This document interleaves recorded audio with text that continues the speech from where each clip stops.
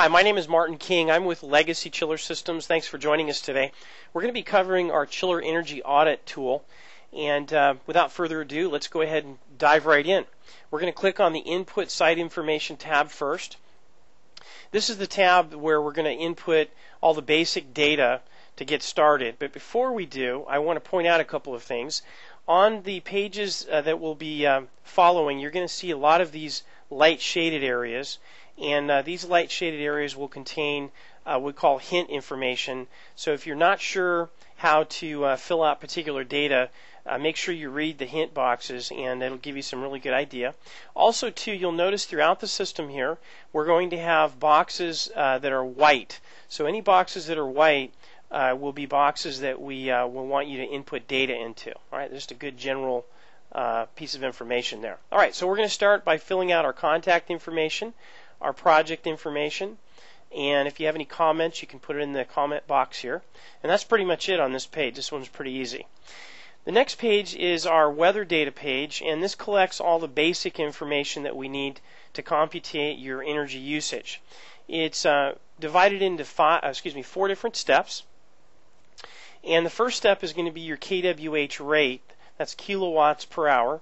And this data is available through either your utility's website, or you can also get your information off of your bill that you get each month. So we're going to left click the white area here, and you'll see a subtle little down arrow that'll post here.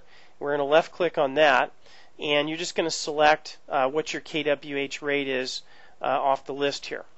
And then step number 2 is your energy source.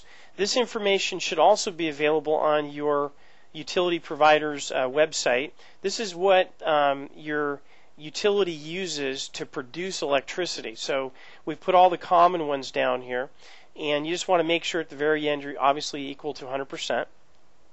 Step number 3, we have the U.S. divided into 7 climate regions, and what you're going to do is you're going to find out which area you're in, and you're going to left click on the box up here, and you're going to select which particular climate region that you're in. All right, so we're just going to click number 4 for fun.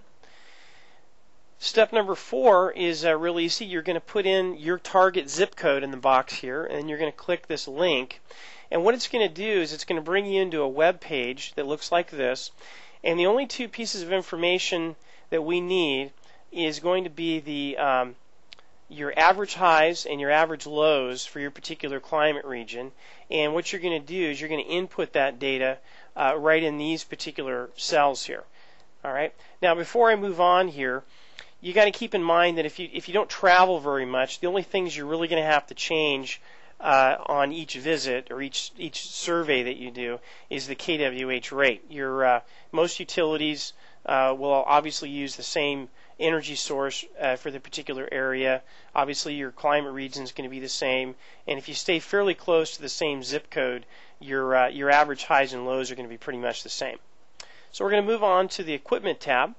Now, on this tab here, you're going to be inputting your equipment. You can put up to 10 systems in here, and you're going to put in your make, model, serial number, your tonnage of your machines, your voltage, your first stage compressor amps, second stage compressor amps, how many days during the week you're running the machine, the startup time, which is usually the time of the day the chiller gets put online, the time you shut it off, your loading percentage, your set point for the chiller, and your average or your approximate age of the machine.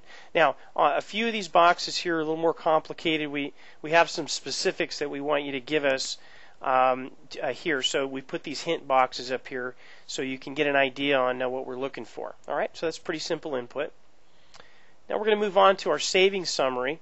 Now this is when it gets kind of fun.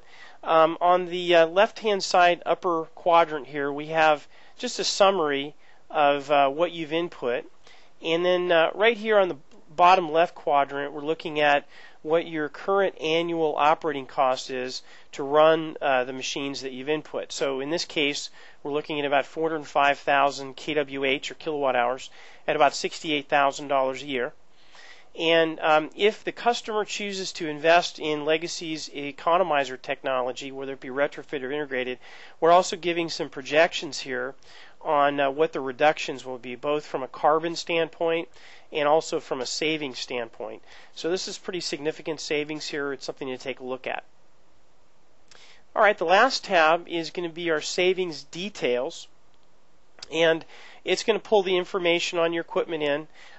This page is used for those of you who are interested in economizer technology, and what you're basically going to do here is you're going to put in the cost to retrofit the machine or replace the machine with economizer technology, and then what we're doing here is we're giving you a breakdown per machine on which one or which machines would be the best candidate based on return on investment, both in years and a percentage. So what we have a lot of our customers use this to analyze a particular complex, a facility, and if the budget does not allow doing everything, you can use this tool to figure out which ones would be the best candidate for retrofits. All right, and just to let you know, if you haven't sat in on our webinar, New Opportunities in a Changing World, we have a lot of coverage about how you can use the stimulus package to generate some significant tax savings. So if you get a chance, go to our website at legacychillers.com and register for that webinar, and you can get some really good information, and that is no cost. So wrapping things up, we're going to go back to our home page here. A few things to take a look at here.